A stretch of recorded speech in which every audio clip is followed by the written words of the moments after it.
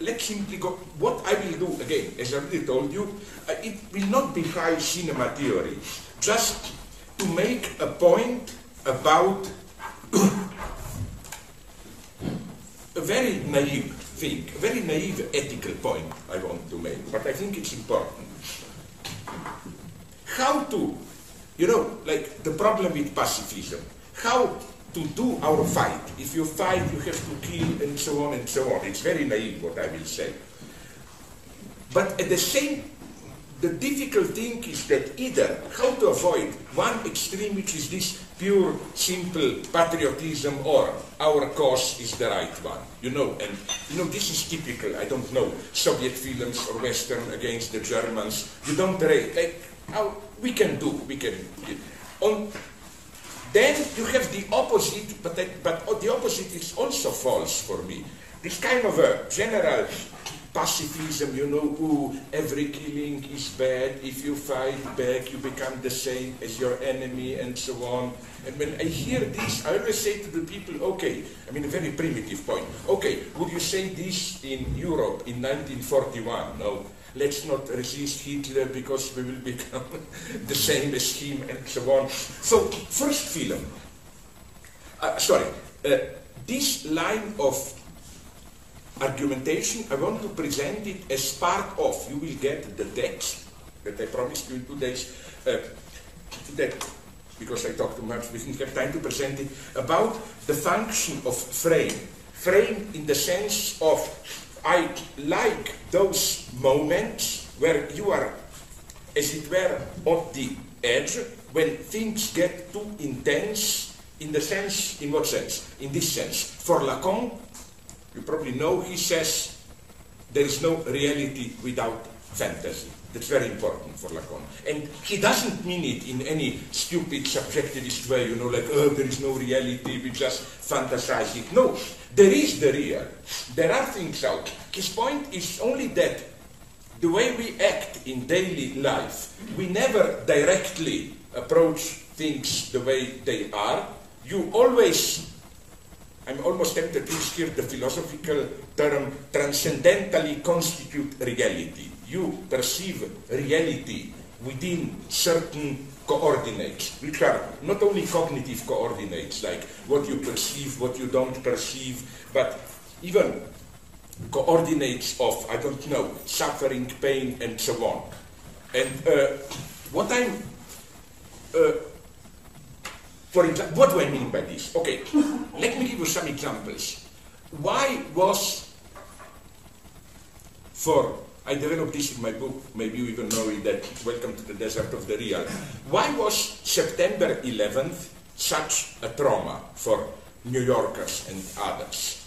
It's not, I think it's the wrong metaphor, which was sometimes used. Americans, or New York people at least, lived in their ivory tower, their relative prosperity, and they simply didn't take into account the brutal life all around the world, you know, all the horrors, Congo, Somalia, blah, blah.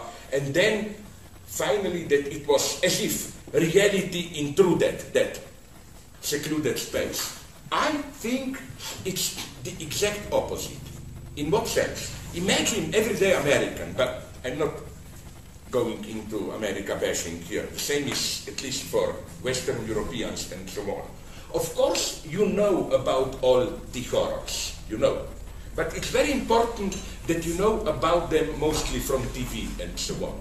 And I claim that in your innermost, the way you perceive it, of course, you know it is real, it happens. But it's not part of your reality. It's absolutely fundamental that it's something that happens up there on the screen. And what do you mean by this? For example, even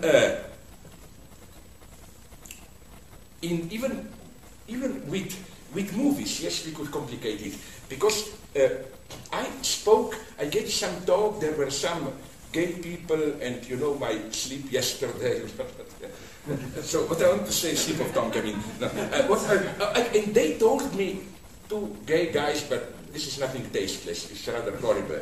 That once they visited a friend, these two guys, and saw there, this was more than 10 years ago, it was still more a VHS cassette, that they found there with a friend who told them, okay, use my apartment, a VHS where it says, keep it secret, don't use it. Okay, fuck it, if you find a VHS like that, it's the same as to say immediately drop everything, put it in. But then they were sorry. They regretted terribly for doing it. Because it was a, how do you call them? I can't get it senile, it slipped out of my hand. How do you call movies about murder, rape? Snuff. It was, two guys were raping a girl. Okay, they said, it's tasteless, but so what? It's an acting movie, let's watch it, no? Then you slowly notice, like first you seek a special effect, no. They cut off her ear, they opened the belly, blah, blah, and of course, they told me like for practically half a year, they couldn't look at the human body and so on, no. But what I'm saying, then I tried, we talked about it a lot with these two guys, to complicate the image. In the sense that, in a movie, when people say, even some Marxists, this pseudo-Brechtian notion that identification is bad, like, that bourgeois cinema is emotional, this pseudo-Brechtian idea that bad bourgeois cinema is identification. You cry sentimentally. Good critical spirit is distanciation. You are aware all the time that it's just a film. I think, for reasons into which I will not go now, I think that this is totally wrong. I think that precisely we never really identify in a film. You cry precisely because you are aware that it's not real. If some of you have a small kid, this is the first lesson I learned about my small son. Let's say he falls, hits something, no? The moment he starts or she starts to cry, it's okay. That, what you should worry if it's just us, is that he cannot. Crying is already a release. It means it's okay. So what I want to say is that this is why it's interesting to see a couple of films where you identify with it, you cry because it's just a film, no? But then you notice that at least some detail that they really did it. For example, did you see Apocalypse Now? You remember at the end, in that crazy Marlon Brando Democratic Republic or whatever, no? That they sacrifice some bull or cow. But then you see they are really, and how this disturbs you. And that would have been, for me, the ultimate shock. You think you are watching a fiction and that you can identify, no? Okay, the first thing important here, and I think at a certain level this goes even in a more complex way, for our daily life. Like, in order to identify with something, you must already be in a safe distance. Okay, to go back now, why do I not agree with this general pseudo-Brechtian approach? You identify with it, it's bourgeois logic, you maintain a distance, it's progressive, okay, and so on and so on. Because I think that this precisely is, I'm returning to the example of September 11th, this is how ideology works very well in everyday life. You listen to news, today it's Syria, yesterday Somalia, whatever. And I claim no matter how much you emphasize it, no, it's something that happens out there. We like to give charity, but as some cynical guy, Ronnie Bauman, he is a very good French guy, who is a charity guy, but not this type of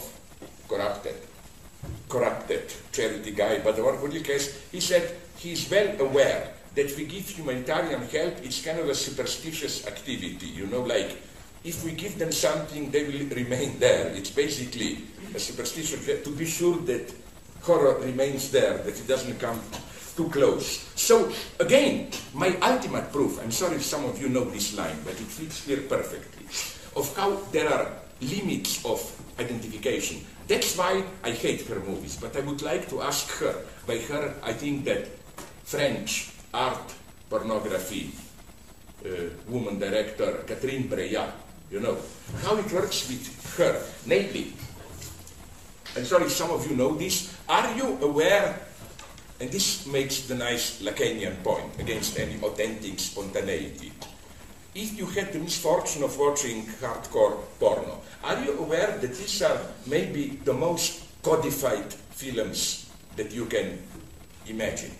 Okay, let me make you 2 points. I'm sure if you know some of them. One of them is Dean McCannell, who is kind of a guy who works in semiotics, at the same time a theorist, something very strange, almost Lacanian theorist of theorism. Don't ask me how this works.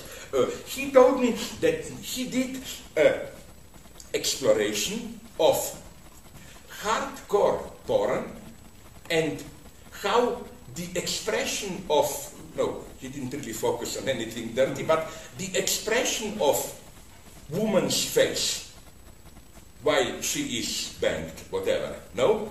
And he discovered, and then he contacted some guys who do it, and he discovered he even make then a semiotic square, and it's strictly codified. I know, now it's 4 expressions are codified. One is the, sorry, don't take me serious. One is this simple this ecstasis, which is the least interesting, you know.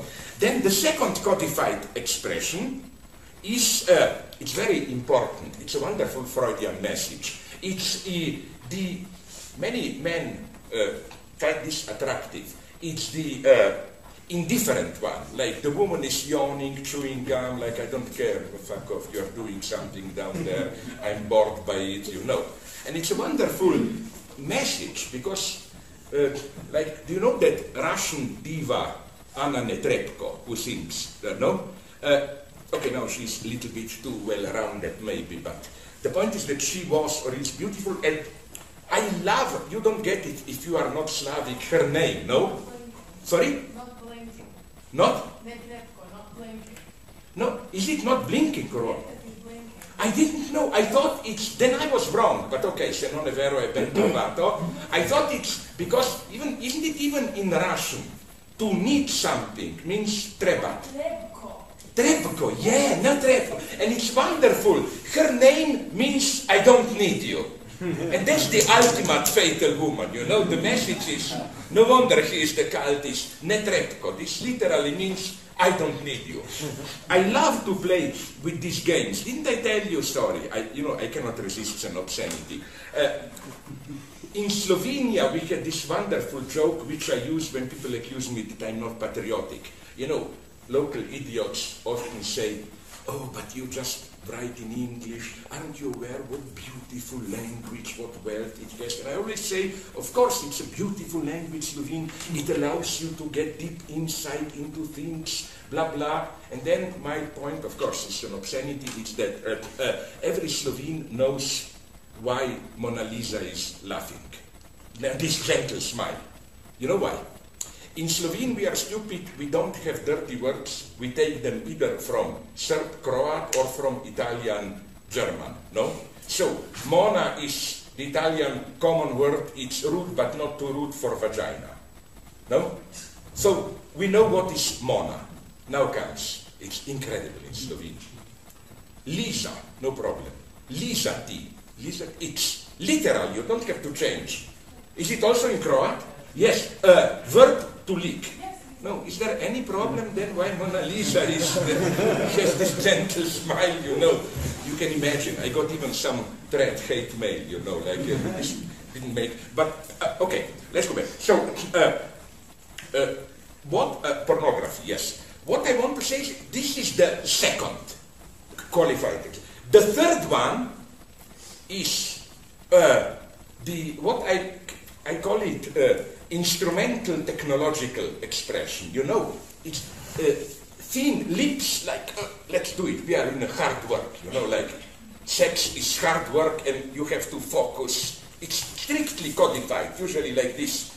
tight lips expression like it's hard work we are doing. And my favorite, of course, the last one, it's sex equivalent of that feminine gaze that I mentioned yesterday, is this slight mocking laughter, you know, and like, haha, is this all you can do, you know, at men.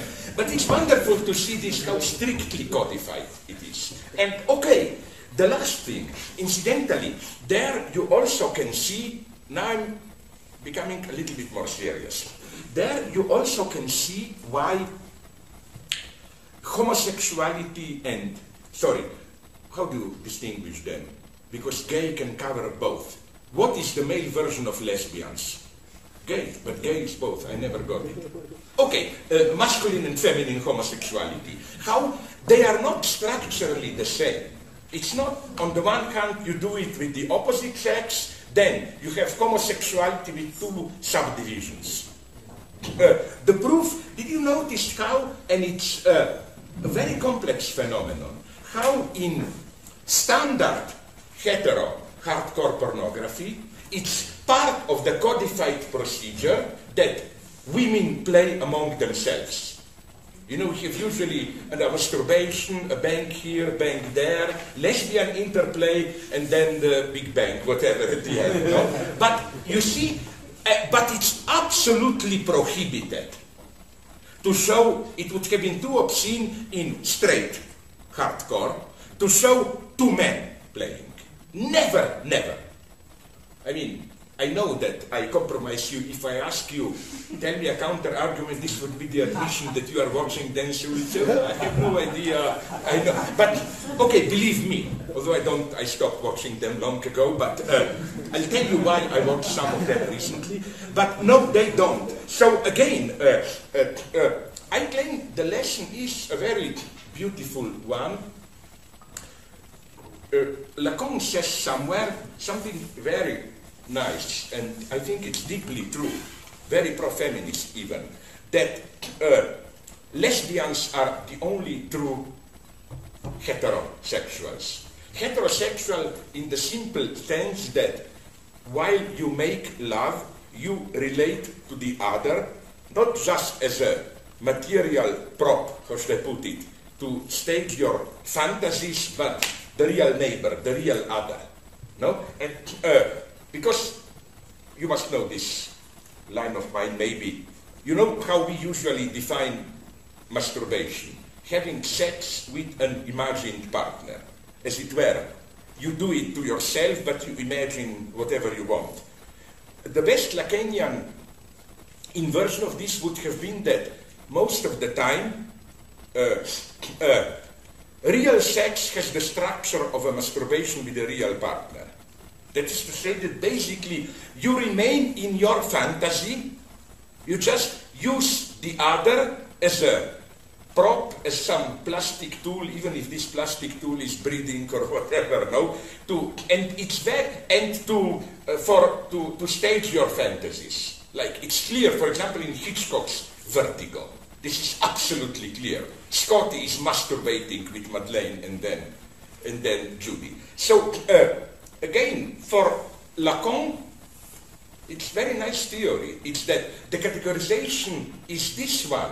Both heterosexual and male homosexual are what we call straight sex, are homosexual. The only true heterosexuals are lesbians. And then, of course, Lacan leaves a window open that in real love and so on, you can even with other sexual practices achieve it. Why? Because Lacan is here again very precise. There is another beautiful point here about Lacan, where he again his formula is this one. He rehabilitates love here, and I'm also an incurable romantic here. I'm for Lacan. How, if you do sex, how do you go beyond this structure of masturbation with a real partner? With love, I claim. Which is why I claim that love is not just some romantic coating or whatever, no? Like in this stupid sense of we all want just to brutally fuck whatever, but to make it nice, you talk about love. No, no, no, no. Love is more radical in a way. I absolutely believe in love itself. What does that mean? You've subjectified your partner. Yeah, okay. Now, I wouldn't for theoretical terms, because, you know, subjectivization, you know, but yes, basically I agree with you. My problem with subjectivization is that it usually means reducing him or her to someone like me, to fellow men, you know. So love is when you cease to objectify your partner, not necessarily subjectify them, but you cease to... Or, yes, or at least the other is no longer just the mirror, the playground for your fantasies, you know. Like, in the way I defined the neighbor as that abyss, you know. In love, you make love to the neighbor. The other is... Okay, but... So, let's go on. So, now comes my big hit. I'm sorry if you know it, but I love it. I cannot... did you notice the basic point that I always like to make about hardcore pornography, and the most depressive one? Did you notice, okay, now I see from your faces, what is this guy talking about? I never heard about. Did you notice in at least, but I will give you further reasons why I think I'm right, at least 20 years ago,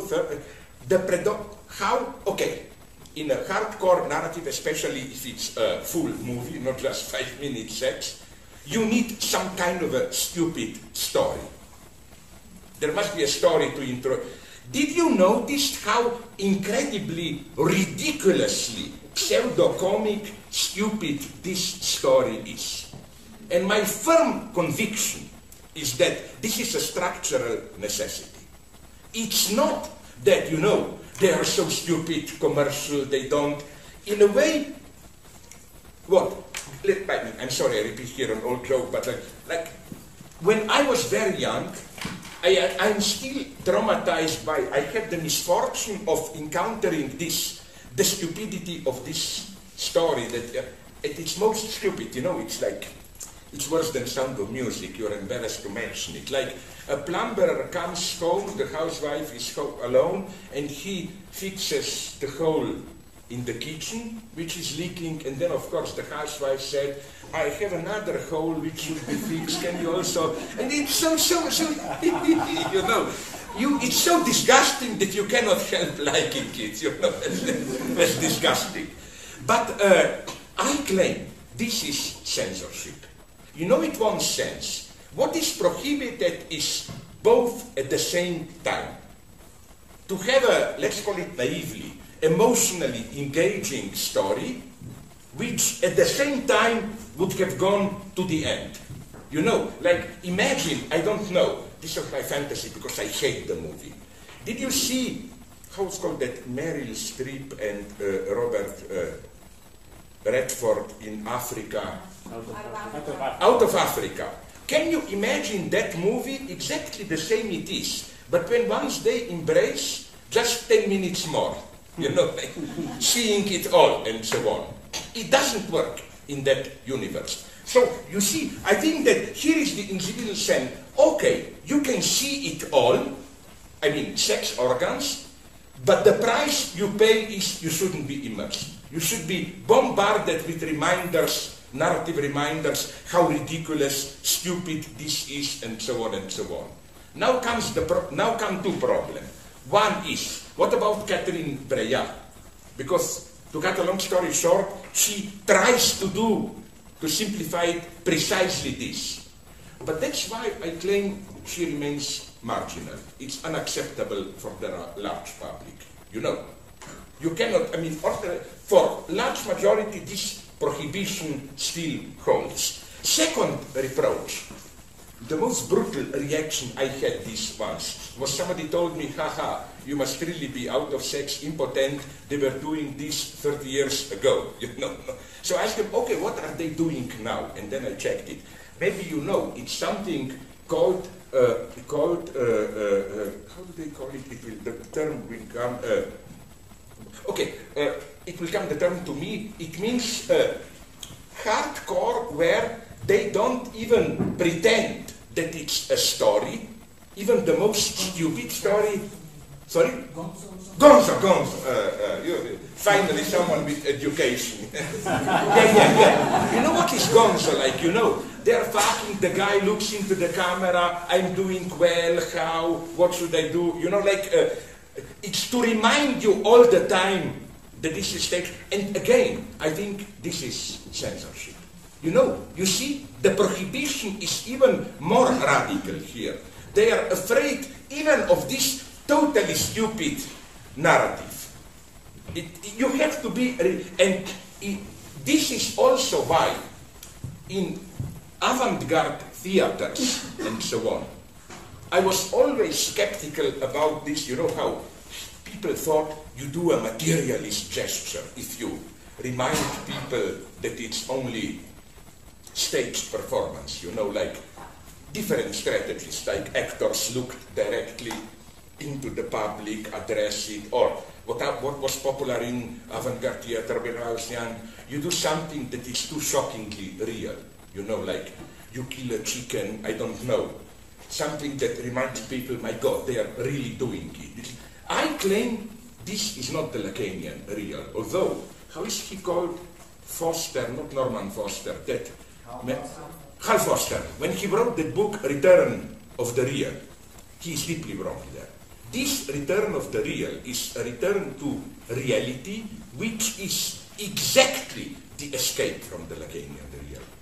It's as if the real, in the Lacanian sense of that absolute real, the true core of trauma, is precisely in the fiction. And I claim this escapes into reality, you know, like, aha, we have to remind you it's only a play, are precisely defenses against the real. The real is, the horror of the real is precisely a story where you would too deeply immerse yourself. So again, this stupid game of, intellectual game of, we are progressive, we fight alienation in the sense of sentimental identification, if we are reminded all the time of the production you know, when I was young, this idea was very popular. It was especially popularized by Roland Barthes, you know, when in this was typical pro-Chinese progressive 60s, where he developed a parallel between Chinese painting and, okay, you can go into further domains, painting and preparing the food.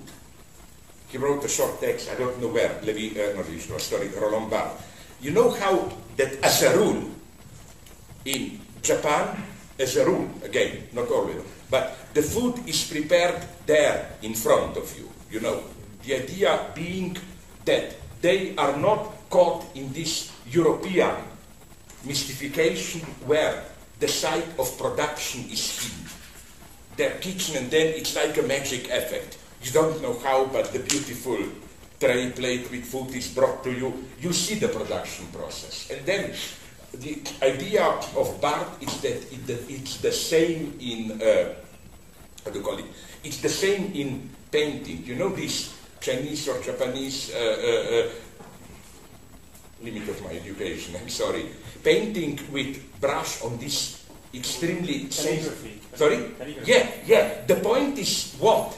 That you must do it fast because the paper is so sensitive absorbing it that it simply gets the paper dissolved blood. No? So the idea is that in contrast to standard European realist painting, where you have the effect of reality there, transparent reality, you just see the object, there part of the beauty of the painting is that gestures remain visible.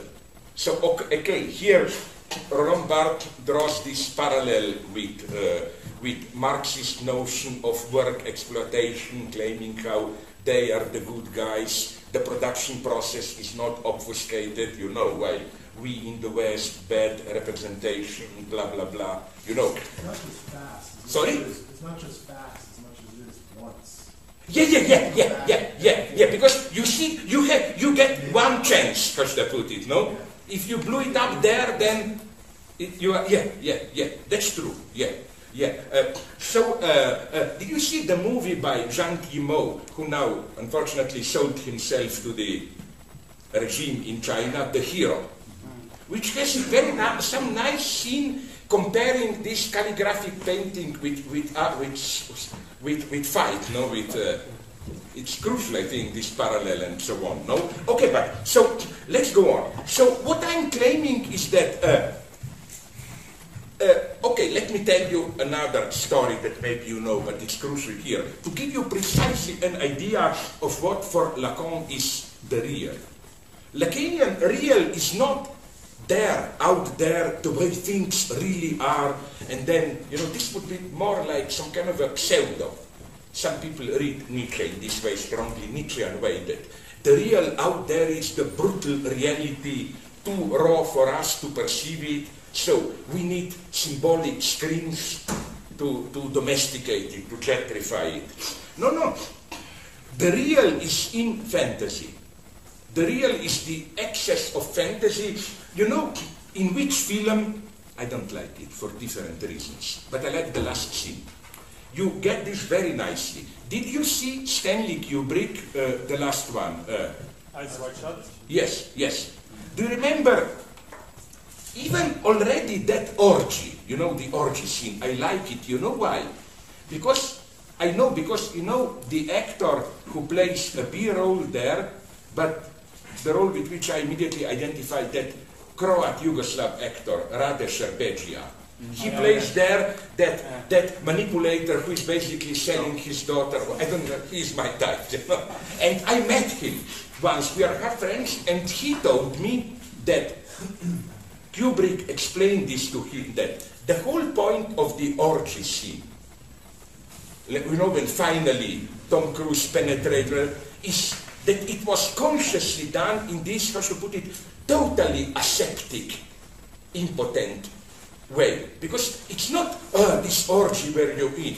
You're terribly disappointed. It's some kind of a totally fragile, almost immaterial ritual. But what I really like, let's go to the end, is you remember the very last scene in some shopping mall where they, Tom Cruise, Nicole Kidman, they meet and, they reconcile themselves, and then these are, if I remember it correctly, the very last words of the film. Nicole Kidman tells him, I have something very important to tell you. What? Let's go home and fuck. Okay, since all the film is about getting caught into this fantasy, he imagines what she is secretly doing, all that story about envy, excessive fantasy. Of course, the obvious way to read it would have been they fantasized too much because they didn't have enough proper sex, as it were. So her idea is, let's have a good sex and we will not need fantasizing.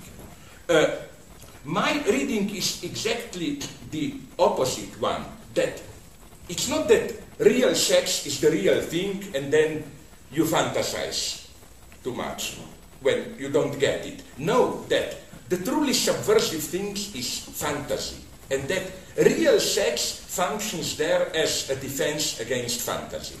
Like, literally, you are so obsessed with excessive fantasies that you use real sex to drown out the excess of fantasies. That's the whole Freud.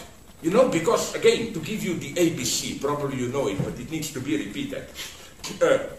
Freudian point of fantasy and so on is not, or of sexual meaning, is not some kind of a stupid pansexualism, like whatever we are doing, we are thinking about that. Like, I don't know, I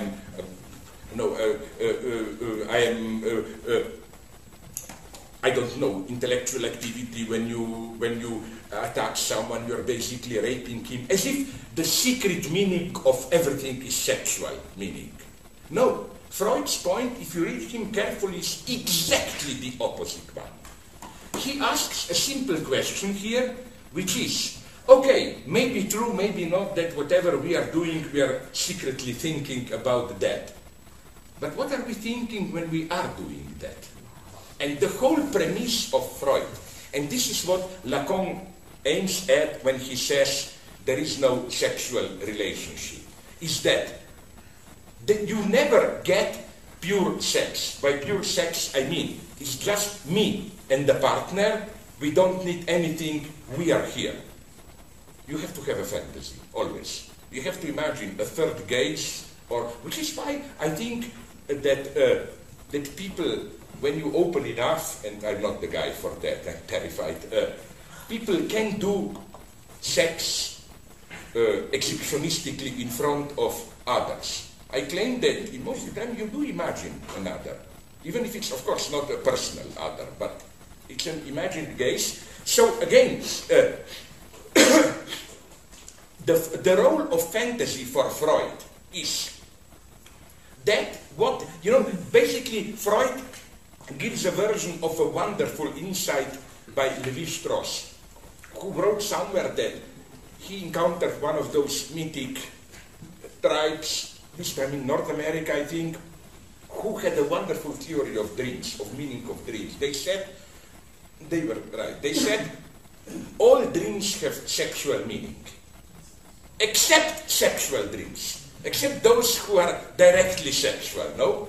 The idea is what? That, even when you directly make love, you need some phantasmatic scenario narrative to sustain it. And you get here wonderful extreme examples, like small Viennese, Austria, Vienna, publisher friend of mine published private diaries of Ludwig Wittgenstein. He was writing them on the front of World War I. And Wittgenstein was a little bit crazy, so he records everything, his regular masturbation and so on. But what's more interesting is that he also reports what he was dreaming while masturbating. Not any gay orgies. He was dreaming, debating mathematical problems with fellow philosophers. No, that's what I claim through ethics. No, but seriously, so let's put it like this. You know what's the Freudian, this is the reason why Freudian psychoanalysis is deeply against this logic that there is a normal sexual development, normal heterosex, and if you don't get it, then you have different perversions. No, for Freud, perversion is constitutive. In what sense? Let's put it in very naive terms. Let's say you are a young boy or girl, and you are close to the door where your parents are, and maybe from time to time, hopefully, you hear some sounds and so on and so on. And then fantasies, you try to imagine what goes on there, And here, David Lynch was a genius. You know where? Okay, the best known film. Blue Velvet. Yeah, Blue Velvet. You know what's my good friend? He's one of the great theorists, although he's neglected. The French guy, Michel Chion. He provided a wonderful reading of that scene. It's much complex in the reality, but you remember that half rape, half I don't know what scene between Dennis Hopper and Isabella Rossellini. And Isabella Rossellini is a good girl, great actress. You know why I'm saying this? I have a friend who has a friend who knows her, and I was told that 3 months ago she was praising a book of mine. So, she's a great actress. Seriously, no? You remember what, this is an ingenious reading by Chion. You remember what happens there, how the father figure, Dennis Hopper, you remember that weird detail, he puts on a breathing mask and other details like that. You know what is the reading of Chion?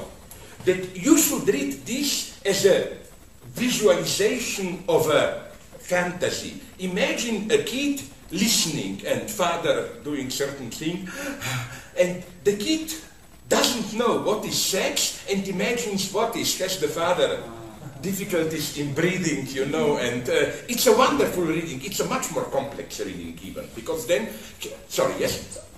All the examples you're giving, though, it seems are a male relation to fantasy. For Lacan, it's not a male and female, as you were saying before, but the difference between hetero and homosexual sex have a different relation to fantasy?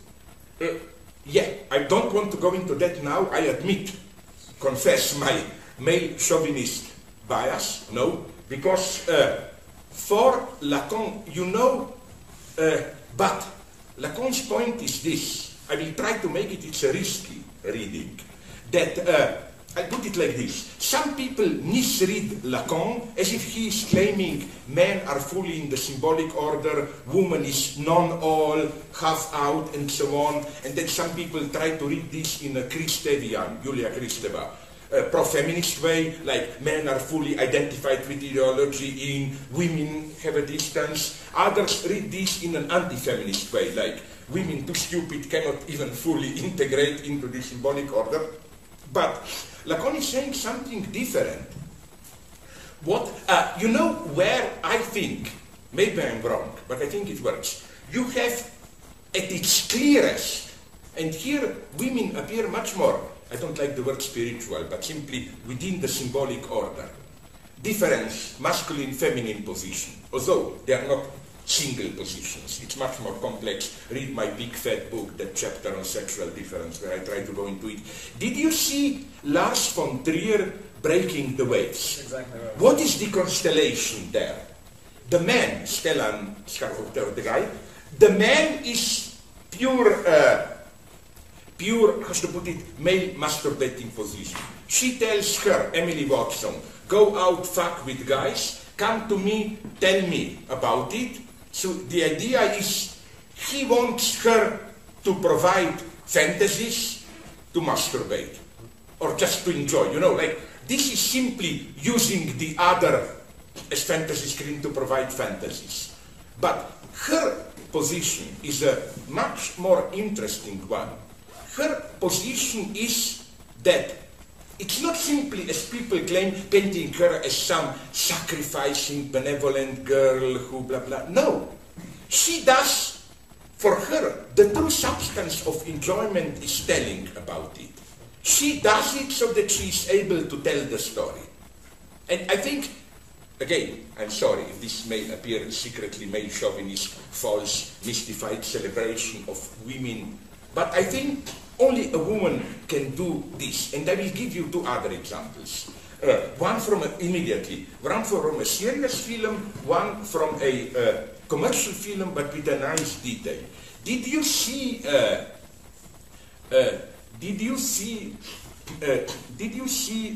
Of course you did. Although I find it so other Bergmans are better. Bergman Persona. You remember? I think it's already 1/3 into the film, even earlier, when who is the girl? Bibi Andersson is telling the other Liv Ullmann, the wife, a scene on the beach. There was an orgy, and the genius of Bergman was not to go just words, no flashback, and everybody admits it's.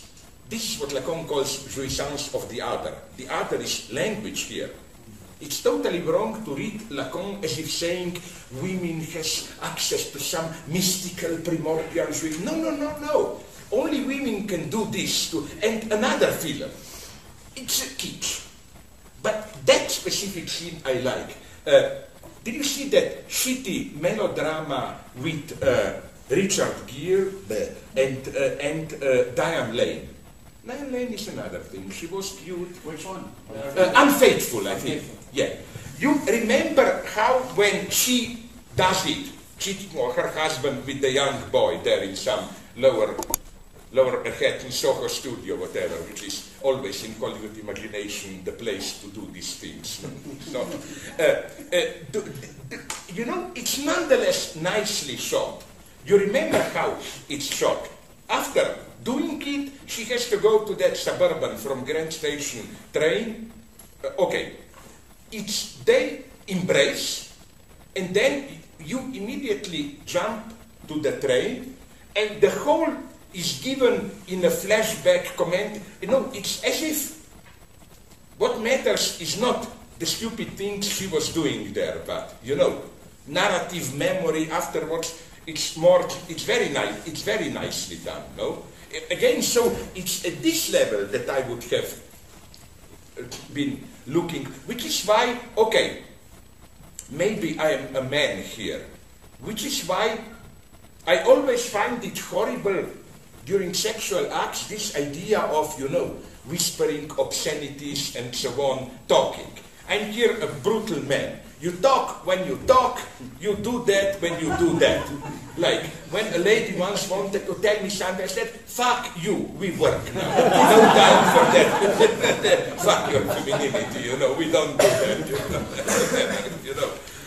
Okay, but nonetheless, let's go on. Nonetheless, important. So that now, let me go to this role of the fantasy. And yeah, because, yes, let me go on. So, you know the Freudian dream, you all know it, but I want now to read it, interpret it for the 20th time with an accent on this. You know, maybe the second, maybe even the first, the best known Freudian dream. The dream, you remember, when father is dreaming that his son appears to him, horrible burning, claiming, "Father, can't you see I'm burning?" There, Lacan does the stroke of a genius. How he interprets it. Again, very simple reversal, but it's efficient. Namely, Freud is still ambiguous here. What's the scene? You know the story, probably. Father is mourning his son who died unexpectedly of a heavy illness, and the scene is, this is reality. This is what really happened.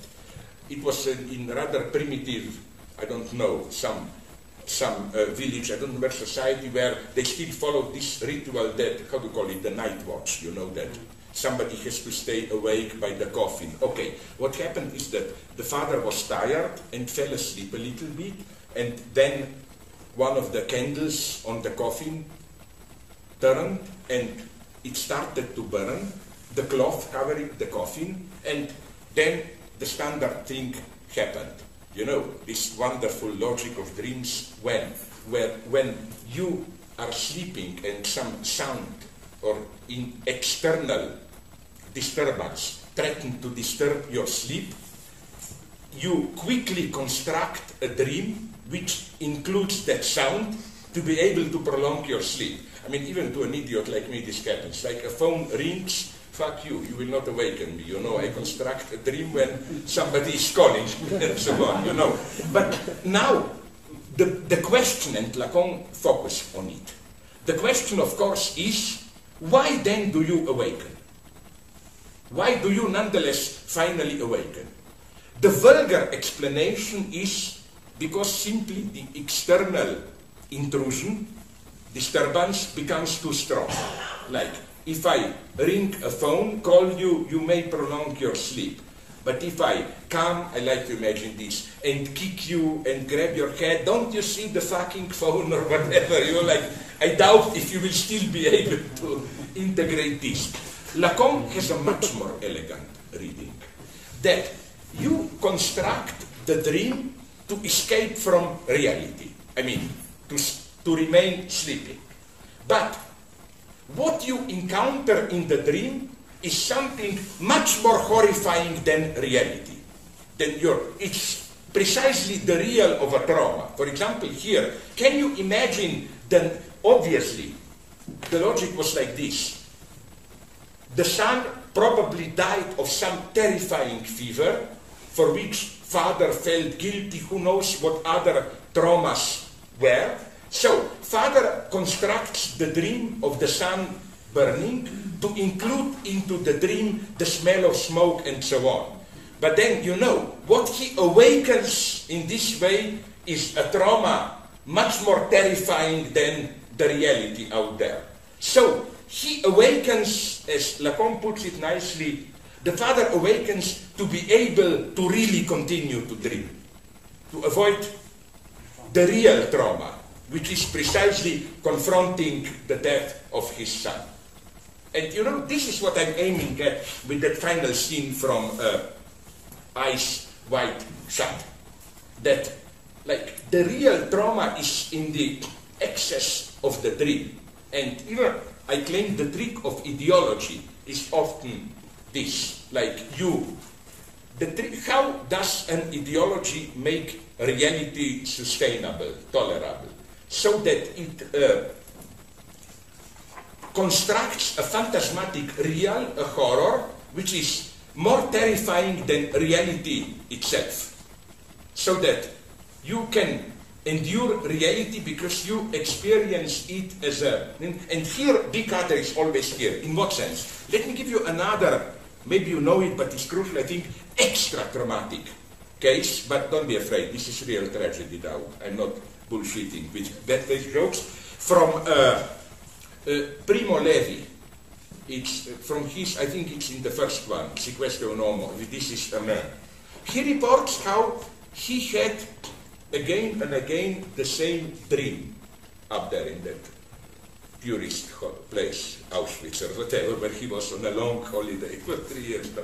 That he had a dream there, and then he thought this is his peculiar, weird dream. But then he discovered that most of the inmates, prisoners, others had the same or at least a similar dream. Namely, a dream goes like this. I'm telling you this because you have exactly the same structure of dreaming, and then the dream becomes so traumatic that you awaken into reality. The dream is this one. He was dreaming that the war is, it appeared at the beginning as a happy dream. No? The war was over, he returned home, and the dream starts with this wonderful, that's all you are dreaming about in a camp, or what? Of course. You are sitting behind the kitchen table with your family, you had a wonderful dinner with them, you talk, and then horror begins. You start to tell them in the dream what was life in the camp, how horrible it was. And then you know, first the child, then the grandmother, they get bored, blah, blah, blah, and you remain alone. And this idea that you have no one to receive your message is so horrible that you escape into reality. You awaken in Auschwitz, you know. And let me give you another confirmation of this dream. I spoke, you know, when we had the terrible war, civil war, ex-Yugoslavia, early 90s, I spoke with some doctors, because many refugees from Bosnia came to Slovenia, and they all told me a similar thing. Take this horrible case, let's say, but Serbs were not the only bad guys. Let's say Serbs raping Bosnian girl. The usual story was that they survived, if they were lucky enough to survive, but there were no suicides, rarely, or breakdowns there. They survived with this typical economy of, you know, I must survive to tell the story, to bear witness, no? What then happened is that they didn't find the big other to whom to tell the story. You know, it's all these disgusting male chauvinism jokes. Oh, are you sure you didn't enjoy it a little bit? Or, you know, all the vulgarities. Or people were, and it's then that suicides or breakdowns happened. Not the rape itself, but when, and this is the true tragedy of what Lacan means by the big other doesn't exist. When you get it that you are alone with your suffering, that there is no big other who will, yes? That's happening very much with the soldiers that are coming back from the war in Afghanistan and United States. I can guess this also. Yeah. Syndrome, yeah. They feel they're isolated. Yeah.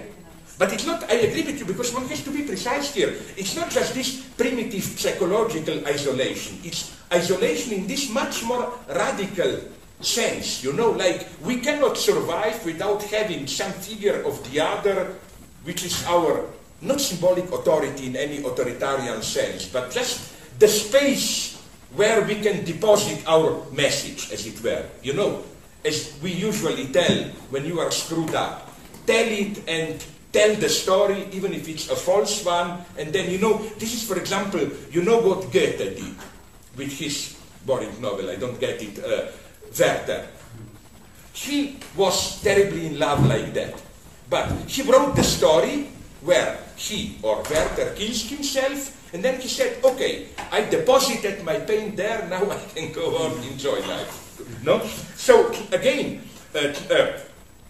this complexity is crucial here. But I am a sinner. But I promise, even if I die, you will get your fucking Buddhism tomorrow morning. Okay, you know. But now I will now nonetheless, guys, slaves, get slowly ready. You have 5 to 10 minutes. Okay, for the clips. Namely, so the message of all this is how the way we experience reality is always within a fantasy frame, and so on and so on. And again, I always like to use this, here I didn't yet, this time, very vulgar metaphor with what I mean by this. Let's say I were now to take a knife, pick out one of my eyes and eat it. I claim that for a brief moment at least, you would have a brief experience of what they call Realitätsverlust. Like, is this really happening? You know. It's too strong to be directly situated. But let me give you, maybe this means I'm a coward, an example from real life. I remember when I did in 75-6 military service. I did it pretty well afterwards, and you would never have guessed it. Because people said, oh, you crazy soft philosopher. Ha ha, I got a medal for model soldier and so on. No, I'm a fascist privately. There has to be order, shooting, no problem. But nonetheless, it was so traumatic for me that I strictly remember how I was able to survive it, at least the first month. In totally compartmentalizing, how should I put it, my experience. I accepted the time in the army, and that's my world, and simply private life remained a kind of a vague, civil life outside, a kind of a vague memory, not part of, I related to it as some kind of a vague dream fiction. It was not my reality. And I remember how quick the shift was. Like, once I got a short holiday, I returned home. My barracks were like 100 kilometers from Ljubljana, so I had to take a bus, and on that bus already I erased the army. I almost didn't remember it, And here you can see the power of fantasy. And that's what Lacan means also with non-all. What really happens out there, we cannot ever fully include it into what we experience as reality. Back to September 11th, their reality of New Yorkers and so on was there, even if it's crime in New York, relatively prosperous, safe lives, and they fictionalized horror, Afghanistan, Somalia, whatever, in the same way, which is why, now comes the point, you will get it. I think what happened with September 11 bombing, it's not that they lived in an illusory world and reality intruded, exactly the opposite. It was what they experienced as dream fiction that intruded into their reality. What had for them the status of fiction in the libidinal sense, that of course rationally they know people are really dying in Afghanistan, but it's on the screen, it's different reality. And that would be the psychoanalytic notion of reality. You cannot put it all on the same level, You have a reality, but some things too strong or whatever have to be excluded, experienced fiction or whatever. In this sense, reality is always inconsistent. You need reality and then gaps in the reality which are filled in by fiction. So now, after it, let's go to the movies. The first one, because what I want to show you in these movies, remember I began with this gap between, how to move between these two opposites. On the one hand, this simple heroic transparency, Nazis, whoever you want, they are bad guys, it's a just war, no problem. On the other hand, this rather superficial, I claim, pacifism, every killing is killing, blah, blah. The truly difficult thing is to have it both ways. To be aware, okay, it's a brutal war, we are right. For example, if we fight, I don't know, Hitler or whatever, so no doubt there, no? Like the message, but nonetheless, within this total identification with your cause, which is the just cause, nonetheless, you leave the space open for uncertainty, in the sense of you have to be able to gain a minimal distance towards the narrative frame, which is why I will show you simply one after the other from a wonderful, relatively wonderful, I think, French film from, I think it's 71 or 69, by Jean-Pierre Melville, L'Armée des Ombres, The Army in Shadows, which is the story of a group of French resistance people, and it's precisely how it never puts in doubt the justice. But nonetheless, for example, two shots. The first shot will be, it's, I think, very well done, pretty dramatic. It's simple narrative background. The resistance group establishes that one of them is a traitor, a young guy. So they take him to a lone house to kill him there. Then they discover that this house is not empty, that there is found there, so they cannot shoot him, so they have to strangle him. And there is no doubt that they have to do it. But it shows so nicely their absolute trauma, embarrassment, how to, the disgust of it. And again, what I like is that it's not this nihilist, pacifist disgust or horror war. No, they had to do it, no question. But it's very important that you remain aware of the horror you are doing. And at the end, it's even a better scene. One of them, played by the wife of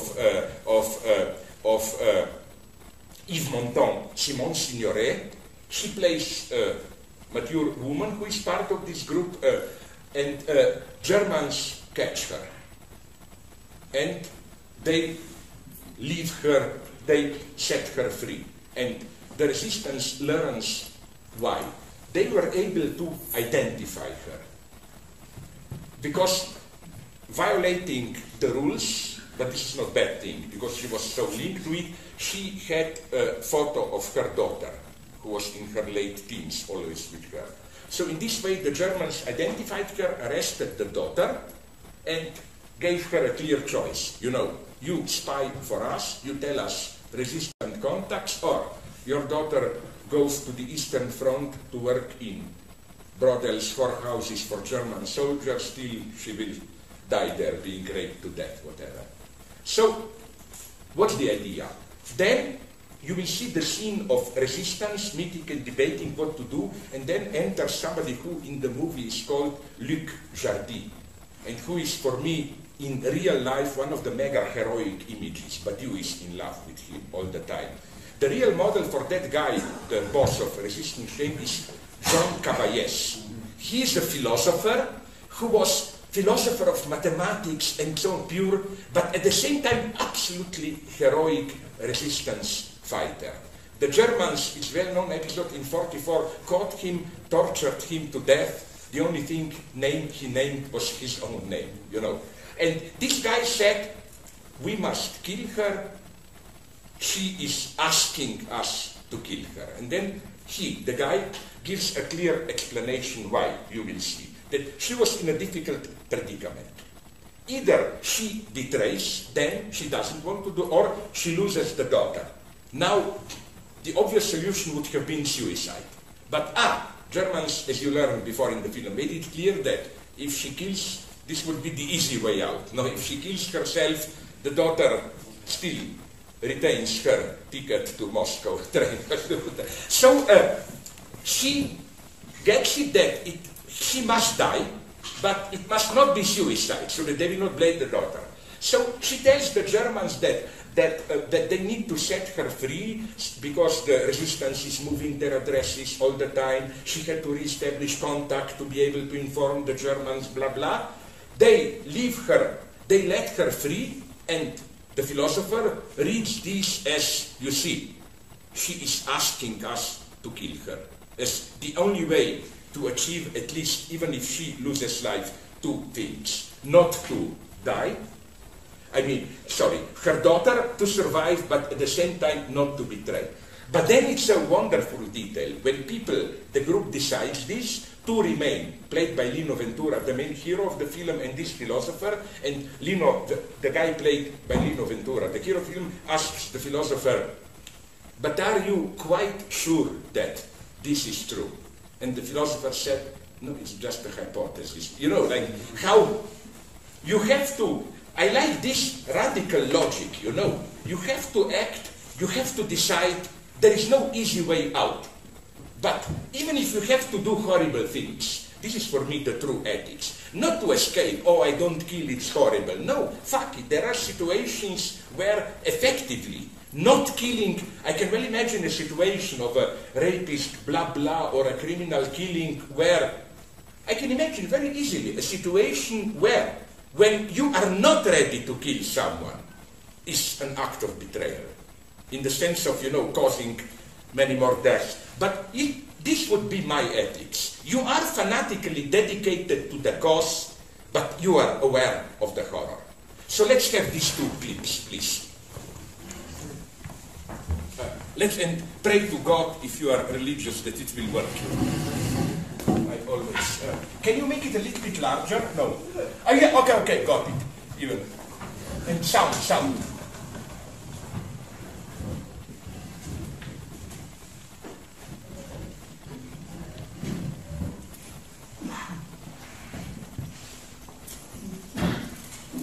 Oh, yeah, okay. Yes.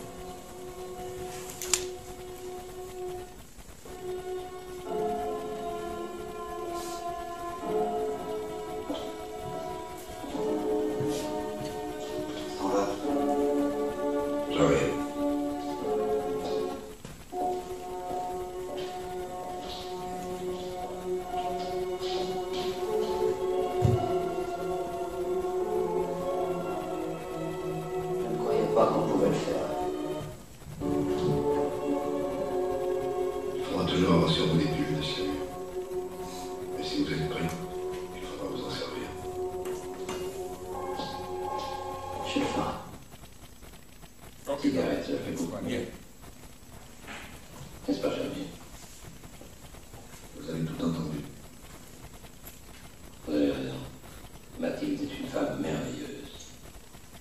Allons la tuer. C'est pas possible. Mais si, vous allez voir, mon ami. Nous allons tuer Mathilde parce qu'elle nous en prie. Vous le faites savoir? Non, mais c'est signé tout de même. Réfléchissez un peu. Prenez une liste de noms et d'adresses. Vous connaissez sa mémoire. Au lieu de faire ça, Mathilde raconte que nos gens changent constamment d'adresse, qu'elle doit retrouver les liaisons. N'importe quoi, bref. Maintenant, supposez que vous êtes à la place de Mathilde, que vous êtes obligé de livrer vos amis, et que vous n'avez pas le droit au suicide.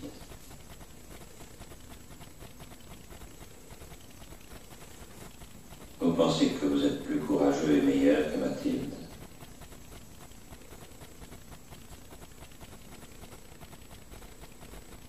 Vous m'excusez. Bien, vous prendrez une voiture allemande. Qu'est-ce que c'est que cette folie? Je suis sûr que Mathilde aimera me voir. Je vous en prie. Ce n'est pas votre place. C'est un ordre.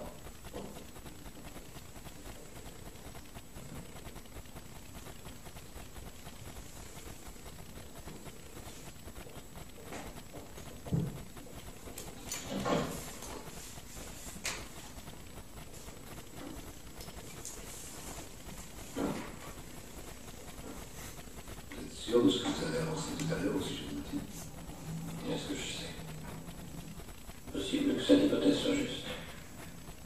Il est possible aussi que Mathilde évoluera dans sa fille et qu'il lui soit devenu moins facile de mourir. C'est ce que je voudrais apprendre. Dans cette voiture de tueur, il n'y a vraiment plus rien de sacré dans ce monde.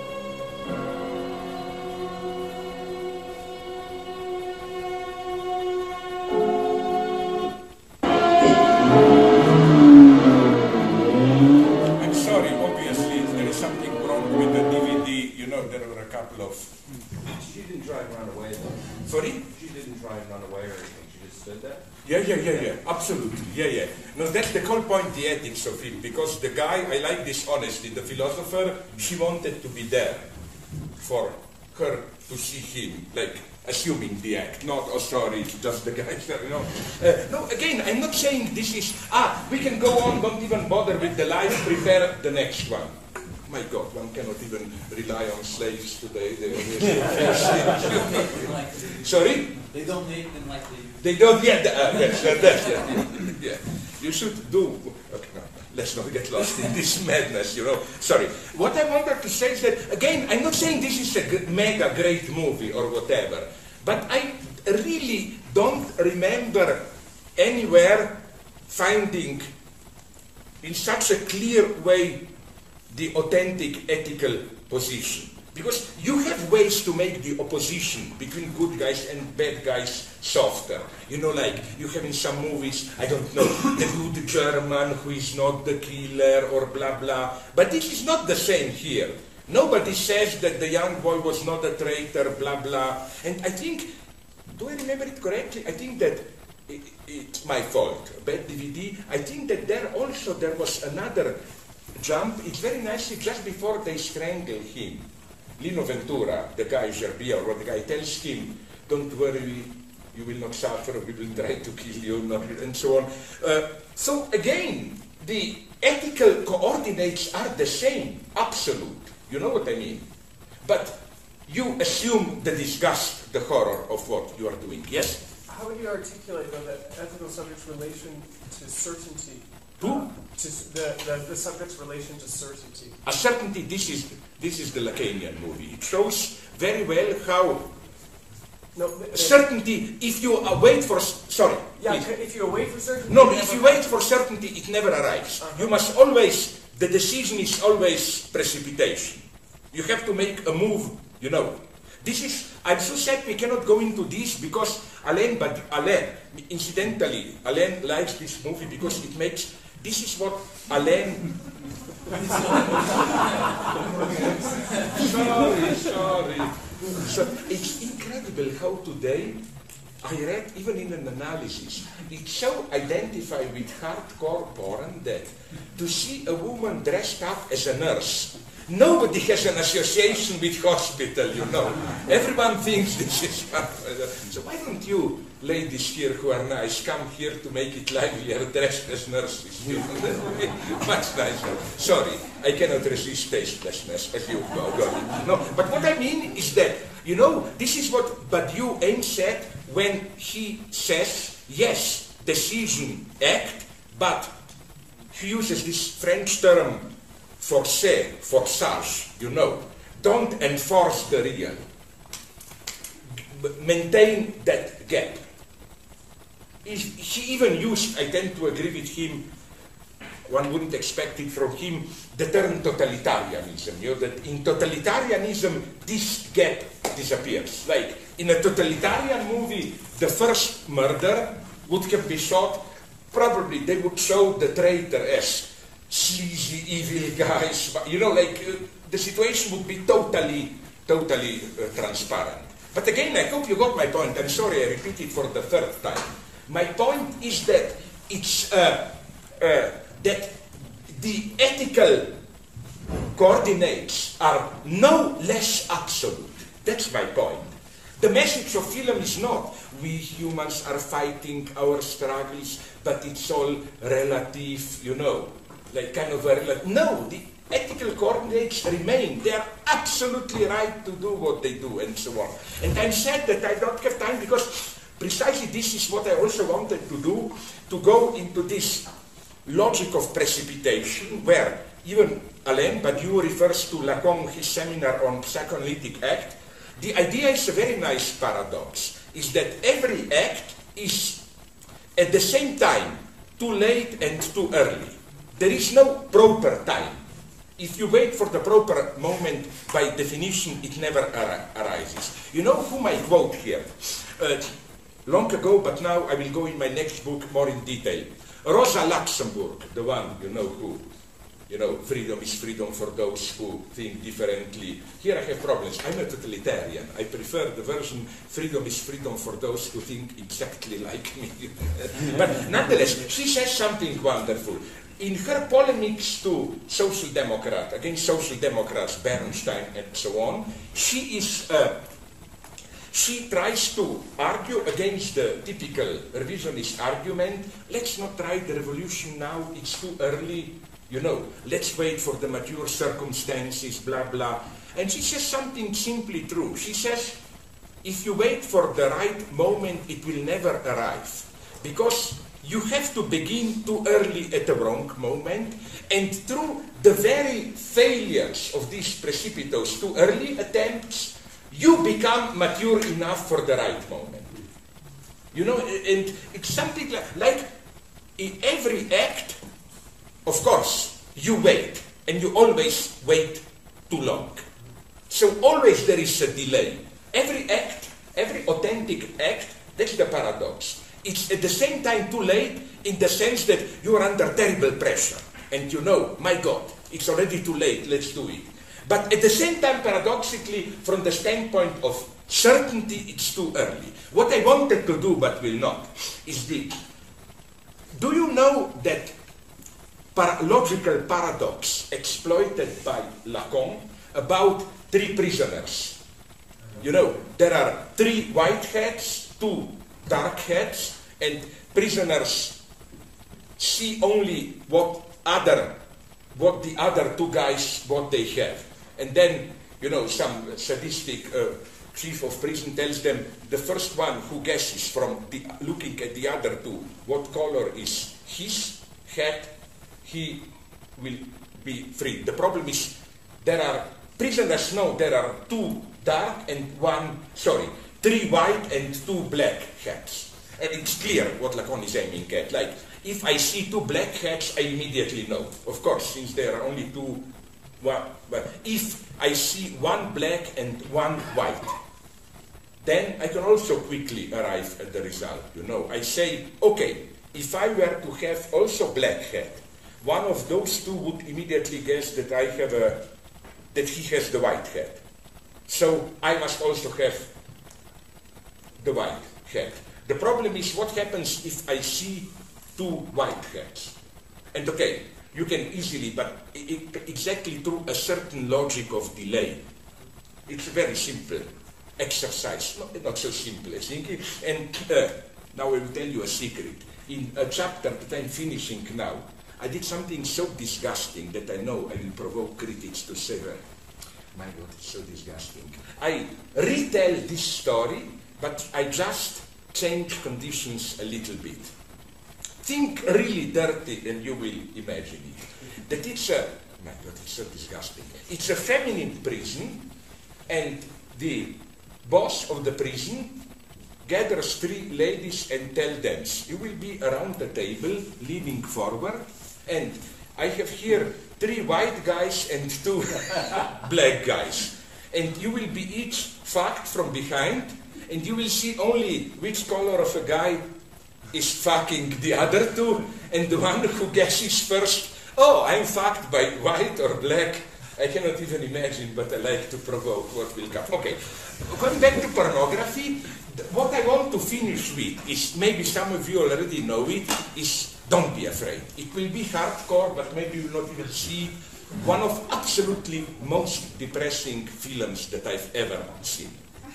It's a movie about hardcore, but the director, some Sigoni, I don't know which I got this from my friends at Cahiers du Cinéma, did this. He approached a director of hardcore movies and tell him, can I do something? Shoot you while you are shooting movies, but you know, from a little bit of distance, you know. Just like you see how the poor girls prepare themselves, are born, and just, that's what I'm saying. The effect is almost the same as the one, I think I already improvised it here to some of you. Like how, here you see the power of fantasy in sex. You know, like you make love, but if the phantasmatic support of sex is lost, all of a sudden you can have this stupid feeling, I hope it didn't happen too often to you, to me it did, like, what am I doing this, making this stupid gesture? It's like kind of a, like, yeah. You know, you experience it and everything is lost, you know. And here it bombards you. It's just the importance of frame. Okay, let's have to finish just a little bit of this. Let's see, I even didn't know where we were.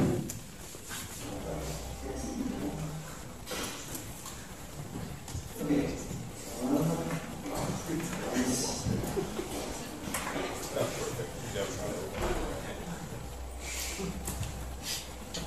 Actually,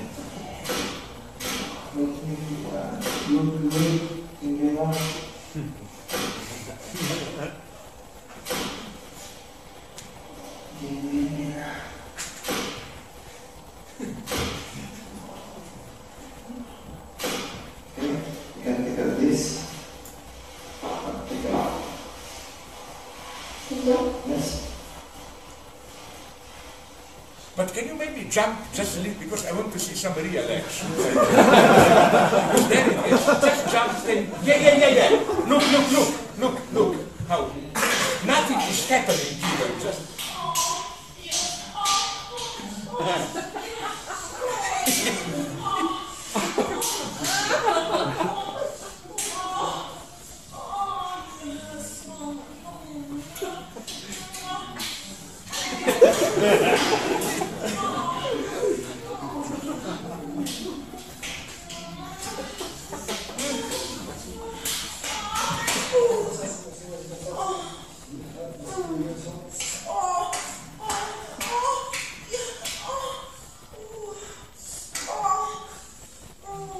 okay, let's stop nonetheless.